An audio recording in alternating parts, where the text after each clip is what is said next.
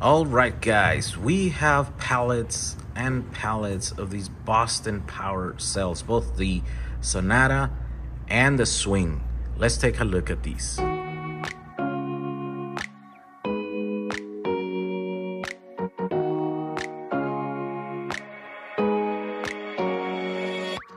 All right, let's talk about these batteries. If you were holding off for that one deal that, that hasn't come before, these might be it. These are Boston Sonatas, 5300 milliamp hour cells. I tested these and they test full capacity, right? I can't tell how old they are. They have all these numbers.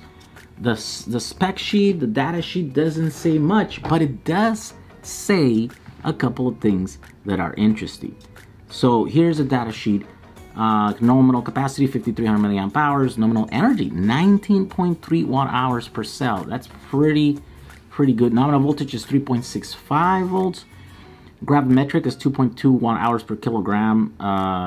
Volumetric is 490 per watt hour liter. Per liter, right? So check it out, 2.2 watt hours per kilogram. That's actually pretty good. I think Tesla's like around 250, the Tesla Model S. So these are pretty high energy density, right? 23 milliohms nominal cell impedance. So check this out. Cycle life to 80% capacity, greater than 1,000 cycles. So these are legit, pretty legit cells, right? Standard charging method, constant current, constant voltage, right? 3.7 amps. So it's 0.7 C to 4.2, 4.2 to 50. Yeah, so, just typical stuff charging. Recommended fast charge, 8 amps. You can charge these guys at 8 amps, which is 8 amps is less than an hour. So you could probably do these like 40 minutes, half hour to 40 minutes. You can get like 90% of these batteries probably charged up. 1.5 C. Which is really weird. Usually batteries don't like to be charged fast. Nominal cell weight, 98 grams. Operating temperature, charge, discharge. It's negative 10 to 60. Discharge is negative 40 to 70 C. Storage temperature, 40 to 60.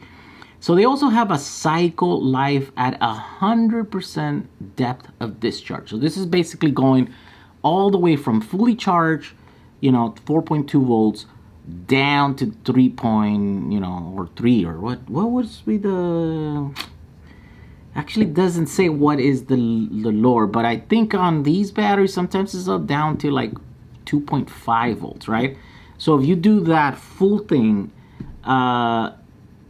you lose about 600 milliamp hours in about 600 cycles, right? But this is the worst life that you can give these batteries, and they'll give you about 600.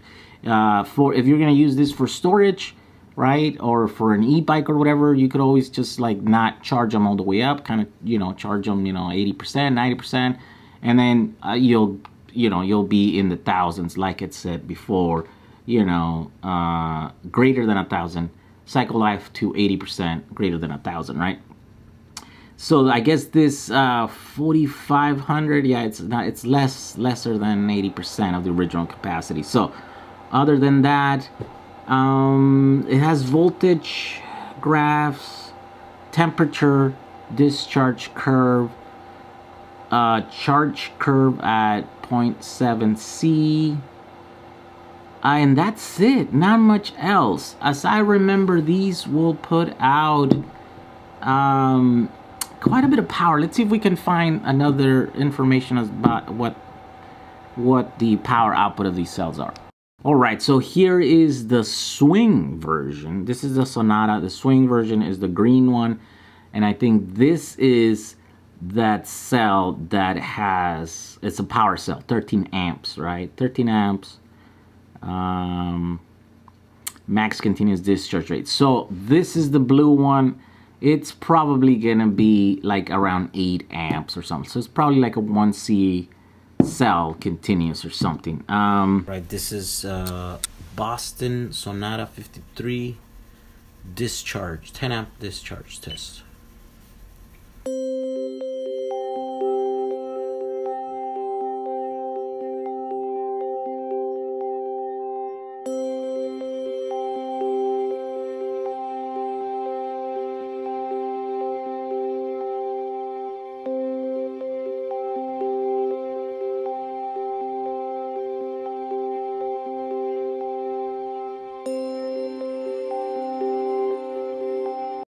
Now these are kind of weird because they're like two 18650s put together, right? But there does exist holders sort of similar like this. So if you wanted to build a pack for an e-bike or something like that, you could. They do sell that, and you could probably, you know, maybe modify it like regular holders and then, you know, cut them and whatever and then use them there. But also, let me show you how they are compatible with our PCB.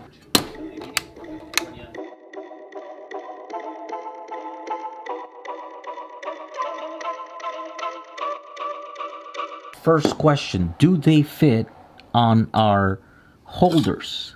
And the answer is, yeah, I think you can put them on there. They fit kind of tight.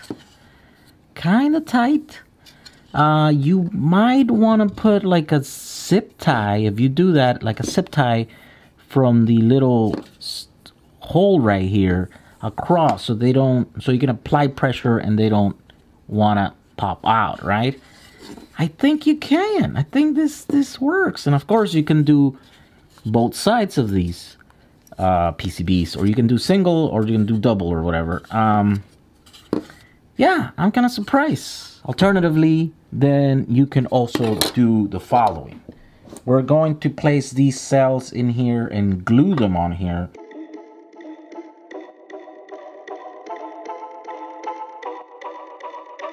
Now they're glued. They're a little bit crooked, but it doesn't matter.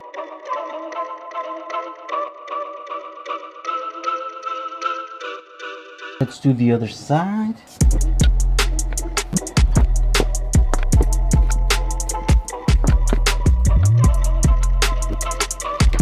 Now, unfortunately, these are really hard to solder onto because it's got this aluminum thing, right? And so what you're gonna have to do is get yourself one of these cheap Sunco 788H spot welders, and then get the you know, the extending unit, and then we can spot weld these batteries here.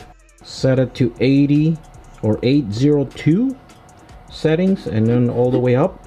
These are 1/4 watt resistors. Let's see if it's got enough power to spot weld those. So it doesn't, right? So next we try the 1/8 watt resistors. That one works. There we go. And you put several of these spot welds for redundancy. There we go.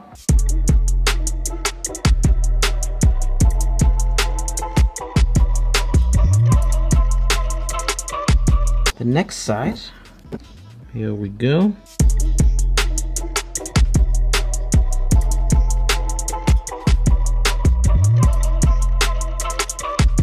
Now as the last step, then we are going to solder that cable there.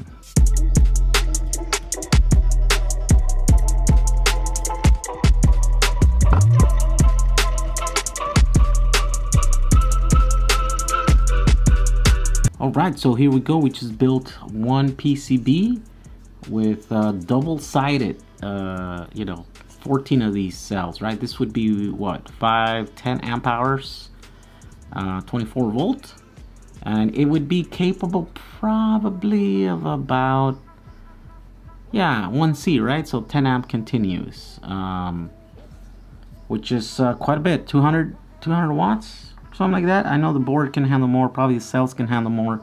I don't know if those fuses can handle more than 6 amps. So those probably would burn around that. We're gonna sell them at $100 a kilowatt hour. So that's about $2 per cell. These are brand new cells. We don't know how old they are. You might want to cycle them, but all of these boxes are brand new.